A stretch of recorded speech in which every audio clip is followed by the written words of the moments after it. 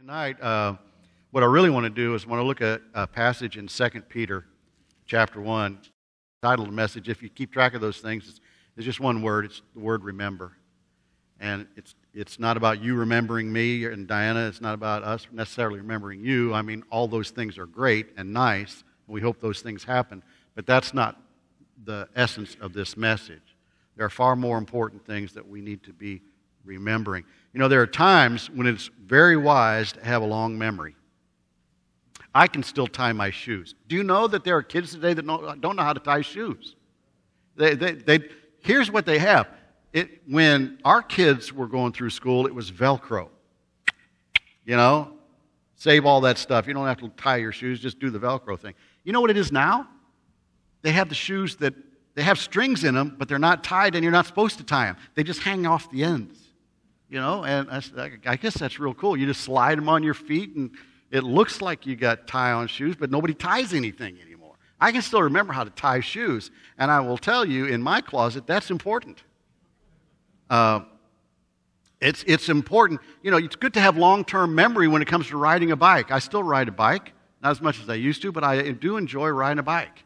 And, you know, they say that once you learn to ride a bike, you can never forget. I have frankly seen some people out there that probably have forgotten, but you know, it's nice when you get on that bike and you get out there that you know you can still remember how to do it. It's always good to remember the way home. You know, it's not, you know, it's good to have that memory so you can get home. But there are also times, listen to me now, there are times when it's wise to have a short memory.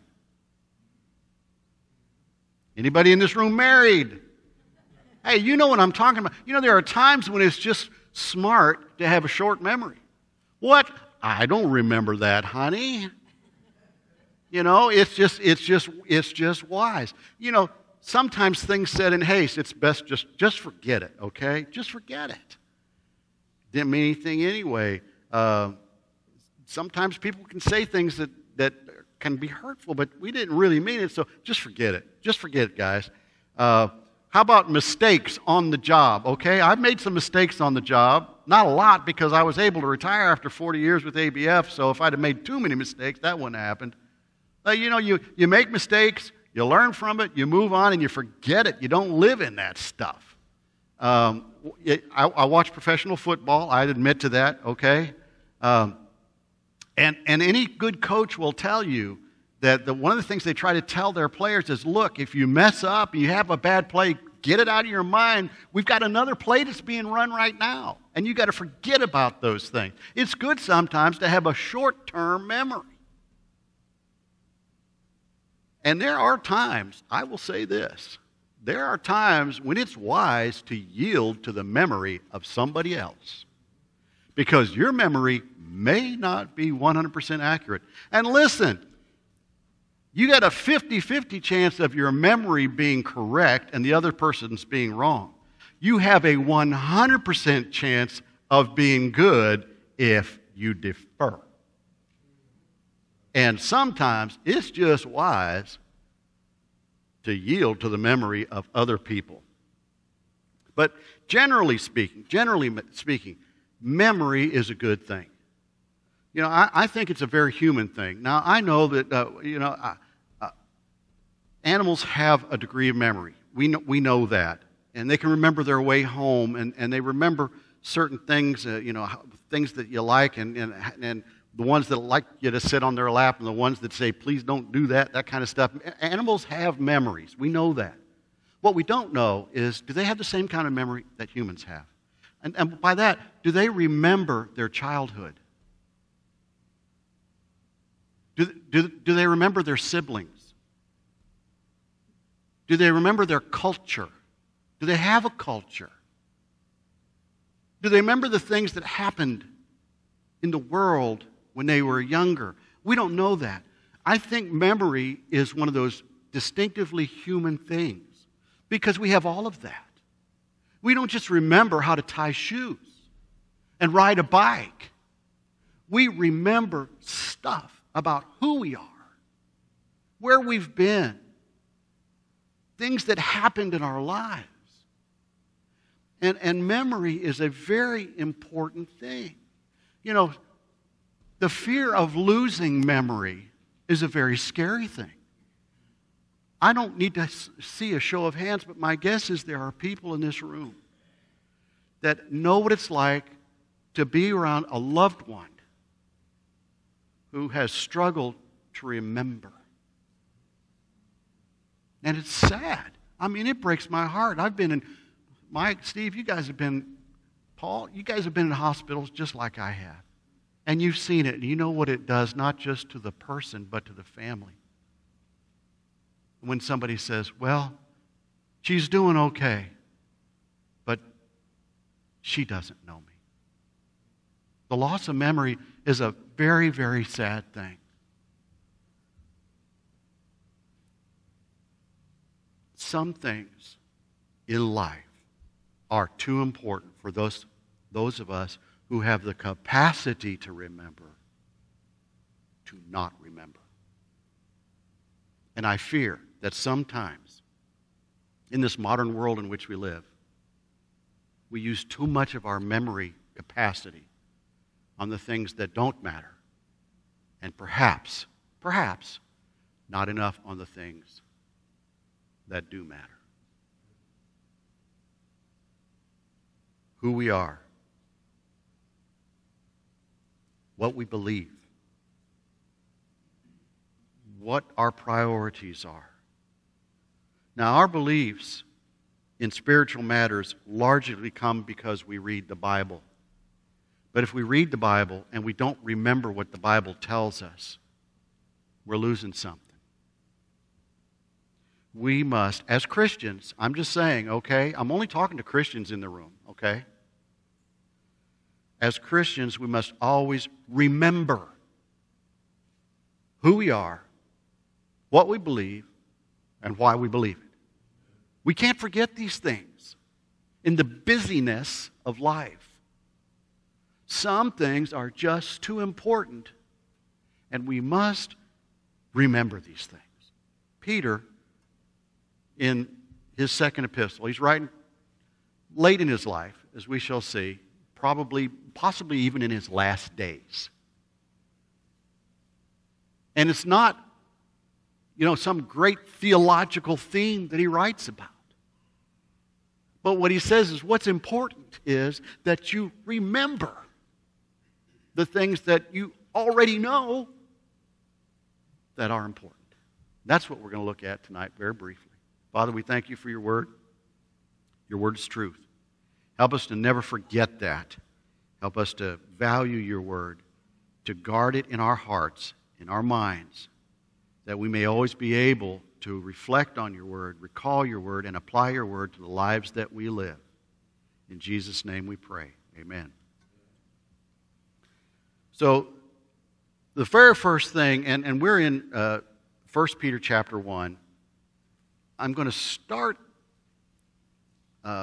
really in verse 12, but before we get to verse 12, I've got to back up a little bit, and here's why. Because in verse 12, Peter says this, for this reason. Well, what reason, Peter? So it kind of has to throw us back a little bit. For this reason. What reason are you talking about? Here's what he's talking about. He is at the very beginning of his letter, he's saying, look, we've been saved. We have precious promises. We are partakers of the divine nature. We've escaped the corruption of the world. This is the true nature of the Christian. These things are true. These are past tense. They either are or they are not true of Christians. He says, so this is where we are. And so if this is the case, then we need to add diligence. We have to give diligence to our faith, and to our faith virtue, and to our virtue knowledge, and to our knowledge self-control, to self-control perseverance, perseverance godliness, to godliness brotherly kindness, to brotherly kindness love. We got to do these things, okay?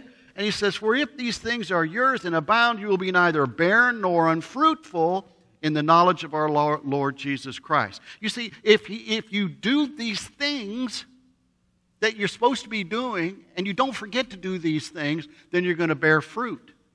And you're going to grow in the likeness of Jesus Christ, which is what our calling is. Our calling is not to be church attenders. I like church. I've preached in churches. I've pastored churches. I think we should go to church. But But our calling is not to be church attenders. It's to be fruit bearers. Listen, in verse 9, for he who lacks these things is what? Short-sighted. You're missing something. You're forgetting something. That's what short-sighted means. I used to know that. It used to matter. But I've forgotten those things. He who lacks these things is short-sighted, even to blindness. As forgotten, here's the thing. Now get this. This ought to grab you. Forgetting that he has been cleansed from his sins. Christianity has become my religion. And if we lack these growing principles in our lives, here's what we have forgotten. We have forgotten that we were sinners saved by grace. We have forgotten that we were on a road to hell and we were saved, rescued as it were, just in the nick of time because of what Jesus did on the cross. 2 hands. We can't afford to forget that stuff. Therefore, for this reason, verse 12, I will not be negligent to remind you always of these things, though you know and are established in the present truth. Yes, I think it is right, as long as I am in this tent, this human body, to stir you up by what? By reminding you, knowing that shortly this is Peter now, I must put off this tent just as our Lord Jesus has showed me. He knows he's got a limited amount of time left on planet Earth. He knows this. He's probably in a Roman jail. He's probably awaiting the final verdict to come down from the emperor that says, this guy is a troublemaker, let's kill him. Troublemaker because he refused to bow to the emperor. Wasn't a bad citizen. Matter of fact, in 1 Peter, you go back, he talked about being a good citizen. But there was a line in the sand, and the line says, I'm not going to cross that line. I'm not going to bow down to the emperor. And that made him treasonous.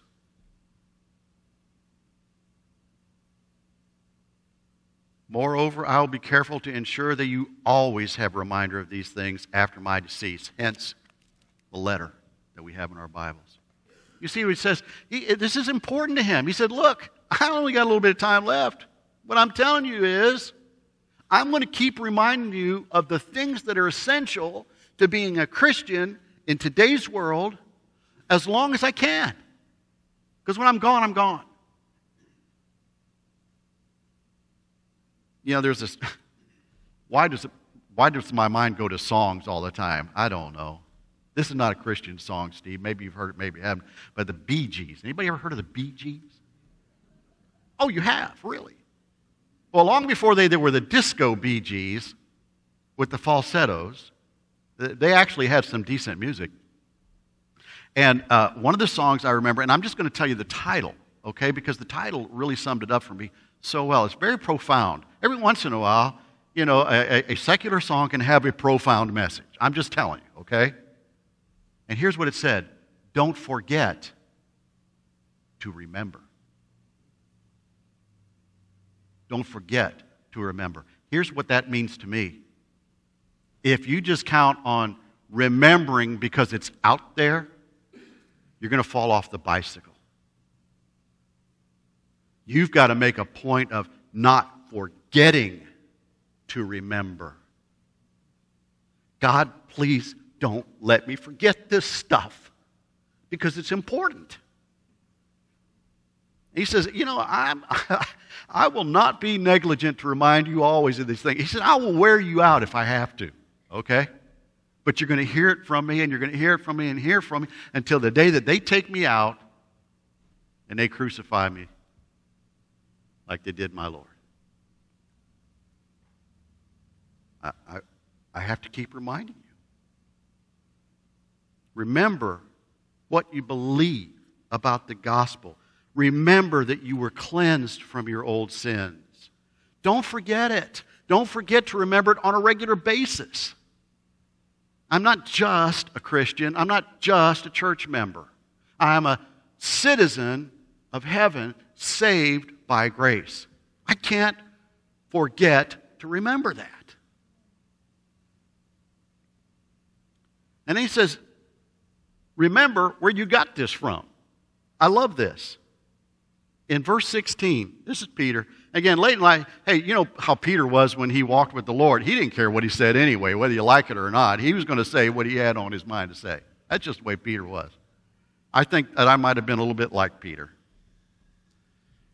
But he said, okay, here it is. He said, we did not follow cunningly devised fables when we made known to you the power and coming of our Lord Jesus Christ, but were eyewitnesses of his majesty. Now, this is important, folks. This is really important. We didn't just sit down and write up a gospel. Peter's saying, look, I was there. I believed this stuff because I was there. I saw Jesus. I walked with Jesus. You know, on the night of Jesus' betrayal, I don't know who that kid is, but God bless you, son or daughter. I used to always say, hey, it's not mine. Don't quote me on that. Somebody out there is struggling, okay? We did not follow cleverly devised tales. We saw Jesus. Peter was there the night of Jesus' arrest. The Bible tells us very clearly that when Peter announced for the third time, I do not know the man. The Bible tells us this. Jesus looked right at him. Eye to eye. I don't think Peter ever forgot that one day of his life. We did not follow cleverly devised tales.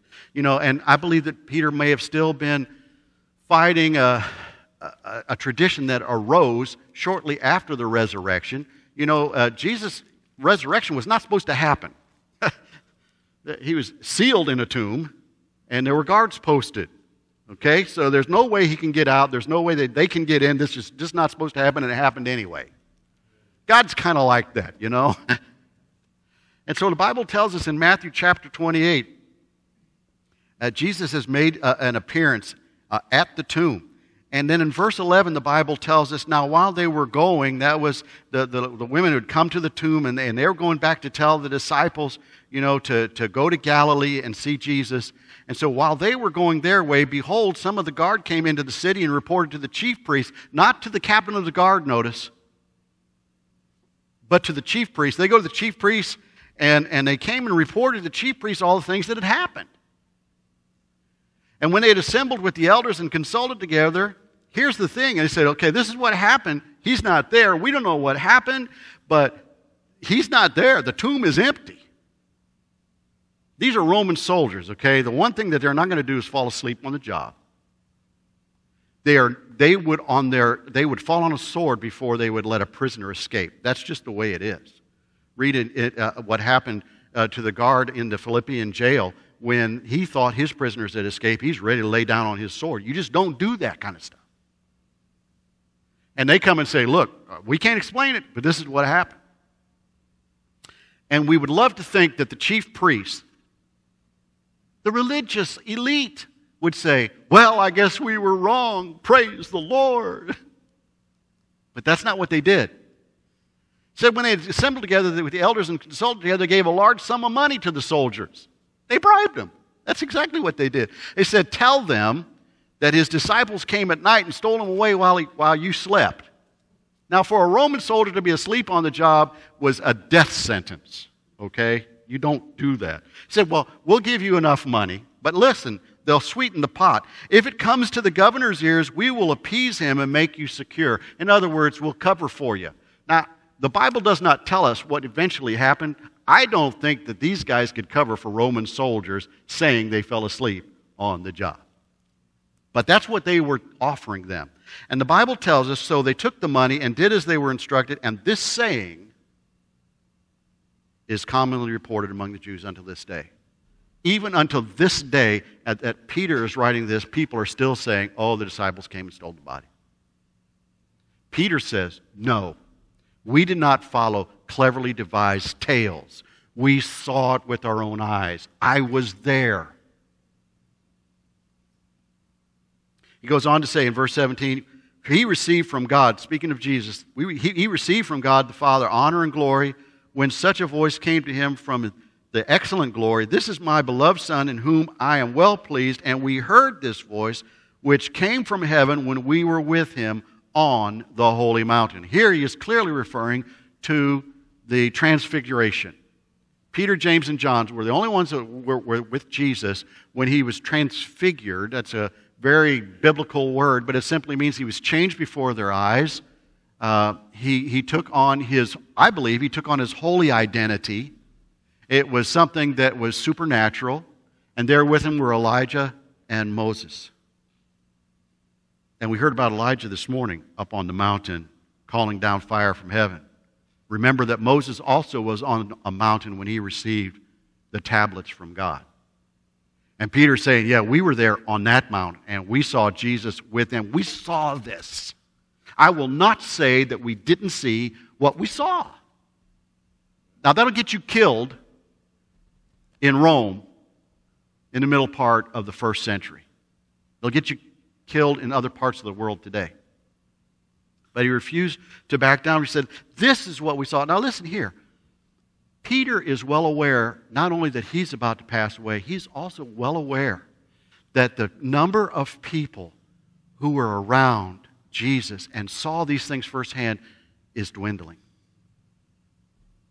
Firsthand witnesses are either being killed or dying off of natural causes. And in another generation, there will be nobody that can say, like Peter says, I was there. In a day and age when there wasn't electronic forms of communication and computers to store memories and that kind of stuff, first-hand testimony meant something. Second-hand testimony meant a lot. But he said, look, while I'm still here, while I still have breath, I'm going to tell you, don't forget this. I was there. It's real. This whole Christian thing, it's real. Don't forget. And he says, remember what the source of all this is. And in verse 19 he says this, so we have the prophetic word confirmed, which you do well to take heed as a light that shines in a dark place until the day dawns and the morning star rises in your heart. We'll come back to that verse in just a moment. Knowing this first, that no prophecy of Scripture is any private interpretation. For prophecy, listen, never came by the will of man. Biblical prophecy never came by the will of man. You can't make this stuff up. That's not biblical prophecy. But holy men of God spoke as they were moved by the Holy Spirit. The Holy Spirit moved people in the Old Testament, New Testament, and I believe in today's world to speak the prophetic word. He said, look, I'm telling you what I saw, and I'm telling you what the Bible says, and I'm telling you it's true. It's not just me saying it. It's God speaking through the Holy Spirit. Now, again, I said we'd go back to verse 19. We had the prophetic word confirmed, which you do well to heed as a light that shines in a dark place until the day dawns and the morning star rises in your hearts. Now, some biblical scholars, they like to take that verse and say, well, he's talking about Revelation and he's talking about this kind of stuff. And because we see the morning star rising in Revelation chapter 22 and that kind of stuff.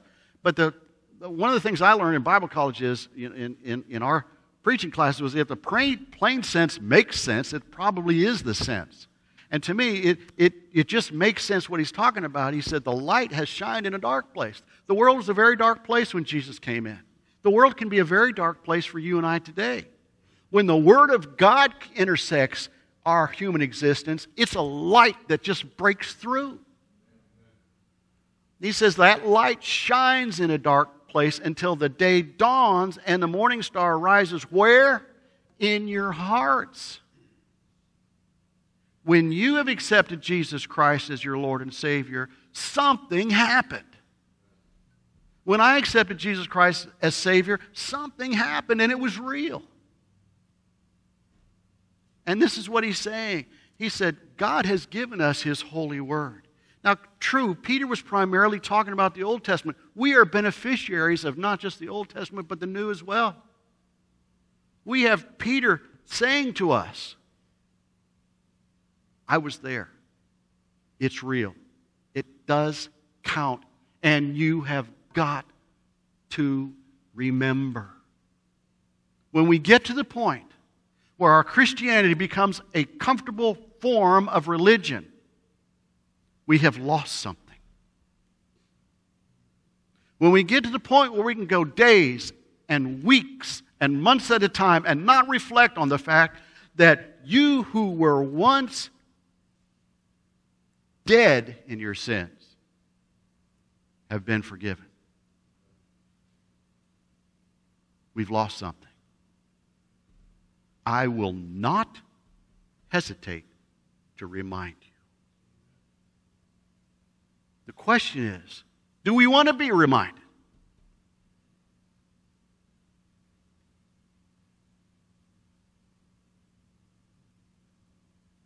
Because I'll say this, if we want to be reminded, we have got to take the initiative.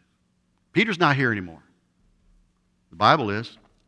Peter's words are still here. The Bible's still here. The Holy Spirit has not left planet Earth. I just want you to know that. If we want to be reminded on a regular basis of the truth of the gospel of Jesus Christ, we got to make an effort on that, folks. Don't forget to remember. Well, I wish I'd have written a song I could trademark that.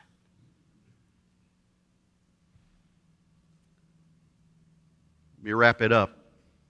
I don't want your ice cream to melt. The Bible either is or it is not God's true word. Don't just say, oh, I believe the Bible, and not know what the Bible tells you to believe. The Bible is of divine origin. I believe that 100%. Peter believed it. It was good enough for Peter. It's good enough for me. Holy men of God spoke as they were led by the Holy Spirit. And that's why we have the Bible that we have. No other religion has a living, breathing Word of God like Christianity does. And I'm proud of that. The Bible as a book is not to be worshipped, but it is to be honored and respected. And I honor my Bible. I will tell you the couple, and this may seem silly to some people. I don't like to put my Bible on the floor. I don't like, when I'm walking into church, if you see me walking in, and yes, I have an iPad, okay? It's got my sermon outline on it. I read from the Bible. But when you see me walking into church, it's going to be like this, never the other way around. The Bible takes priority. We should honor the Bible, certainly treat it respectfully, but more important than that, reading it faithfully. And when I say read it, I mean read it with the intent of hearing what God has to speak to you on any given day, at any given passage, or whatever. We're not making a check mark. We're trying to find out what God wants to tell us. Read it faithfully. Meditate on it seriously. Meditating is a kind of a lost art in America. We don't meditate on hardly anything because our minds go from one thing to another pretty quickly. And we just don't spend much time meditating on anything. You know, I don't know about you. Some people have a hard time with silence. Silence can be deafening. You know what I'm talking about? I don't hear, I got to have the TV on. I just need some noise on in the background. I just, if there's nothing going on and I'm just left alone with my thoughts, I don't know what I would do. Well, I don't have a problem with silence. Now, I love music, and I like to listen to music. I love my wife, and I love to listen to my wife. And she really loves to listen to me. I just want you to know that. She drove 1,000 miles so she could hear me preach tonight. Broke down in Ozark and still made it. I want you to know that's a woman right there. I'll hear about it when I get home. Trust me. Meditating just simply means when you're reading God's Word and something you don't understand, reflect on it. Don't just say, oh, well, that was nice. Oh, I don't know what that means. Reflect on it. Or if something that you read jumps out at you. This morning, I did have the privilege of teaching Sunday school, and I did enjoy that. And the lesson that I brought this morning, because I had free reign. I love it when I get free reign. I said, teach anything you want to, just stay out of Revelation. Okay, well, I could do that. And the lesson that I brought this morning came because something in God's Word jumped out at me. It should happen. I mean, that should happen. That should be natural, right? So read it faithfully, meditate on it seriously. Pray for God to apply it in our lives continuously. What? Yes. I don't want to just read this and say, okay, I feel like a better person now. We ought to read it with the intent of applying it. Now, some people never read instructions. I know that. I'm tired of people saying that men never read instructions. That's not true. I'm a man and I read instructions, okay? And I want you to know I'm really good at putting stuff together most of the time, okay? Here's the thing. If you're going to read the instructions, you better put it together the way the instructions say. And that's the same thing with the Bible. If you're going to read the instructions, you better put your life together the way the instructions read. And of course, the other thing is we need to share it with others freely. Didn't cost me anything. Share the gospel, share the Bible with other people that need to hear it. We have to simply be at the point where we remember who we are, where we have come from, where we are going, and never lose sight of these things. Because life can get busy. I know that. It gets busy for me too. But don't forget to remember.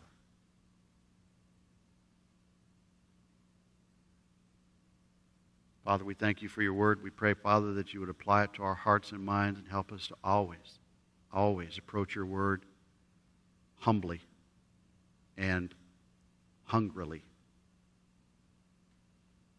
to live our lives in a manner that pleases you, so that we might grow more and more in the image of Jesus. For we pray in his name. Amen.